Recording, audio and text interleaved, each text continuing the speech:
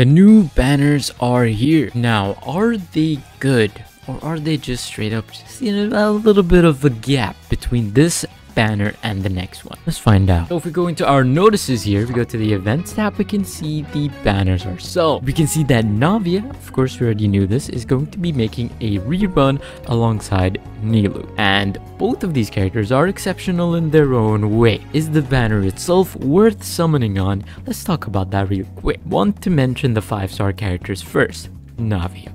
Navia is one of the better Geo characters, if I had to be honest. She's really strong, really powerful, and her shotgun, bullet, Geo crystallization type situation is actually really fun to play with.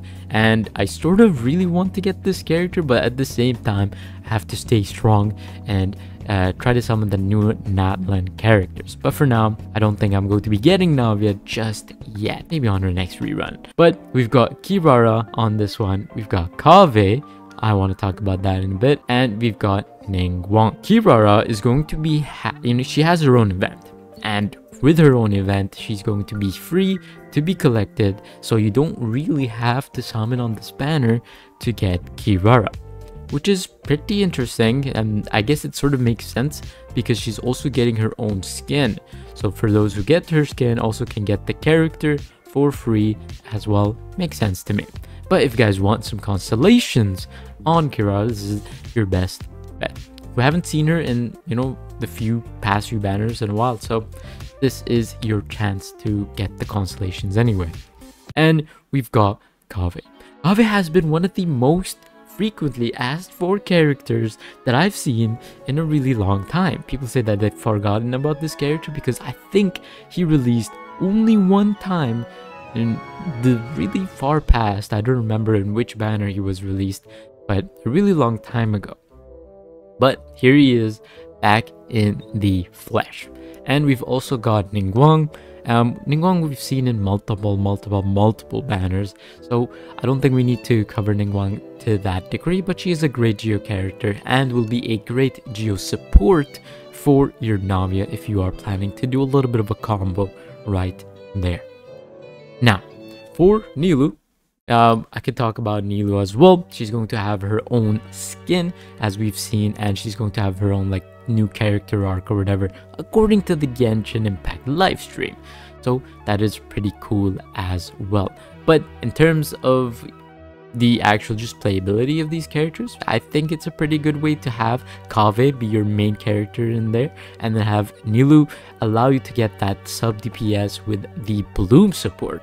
And she does a lot of damage with Bloom. She does an incredible amount of damage with Bloom. And I sort of wish I had her on this account, but I do have her on another account, which I should probably, focus more on. But you know what? It's fine. And yeah, she's actually a pretty good character. She's strong, but in the current, output of things, doing Hyper Blooms does a little bit more damage than just doing straight up Bloom, which is, makes sense. But Nilou does buff Bloom a lot, which is really, really nice. And you have Kirara, which can be your shielder as well at the same team. So you're going to have a blast with that. And then we're going to have the weapon banner. Now this weapon banner I have a lot of thoughts on. First thought is the 5-star weapon being the Claymore, which it's actually a pretty good one. And looks one of the most unique as well. And it has a pretty good just main stat. It does a lot of damage, I have to say that, because it also has a pretty good substat as well. But the key of Kajna suit is actually pretty niche. Not a lot of characters can use that. So I don't know if I would exactly stay with this, other than the fact that if I want to, really buff up Nilou or another character that needs HP. So yeah, there's that. And then there is the 4-star, or there are the 4 stars. 4 stars are not looking too good. The only one that I can see that is, pretty incredible actually is xiphos Moonlight. I don't think I've seen this sword in a while. And this sword is actually pretty good for a number of characters. Mainly in my head, I think of Kaza that could actually potentially use this to its full degree. And Cookie. Yeah, Cookie. Cookie. Okay, but yeah.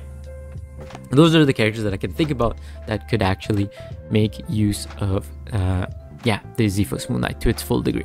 So is this weapon banner good?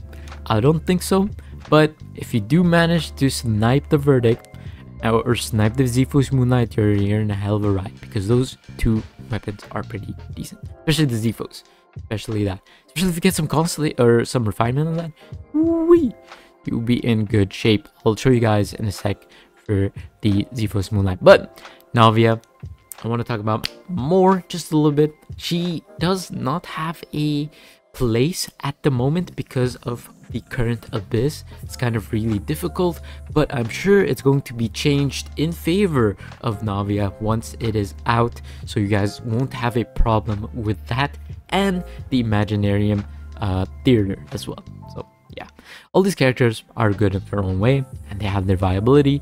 Kirara is actually a pretty good shielder, which is really nice, and Kaveh does some damage. He's a damage dealer, and yeah. So I want to talk about this little weapon right here.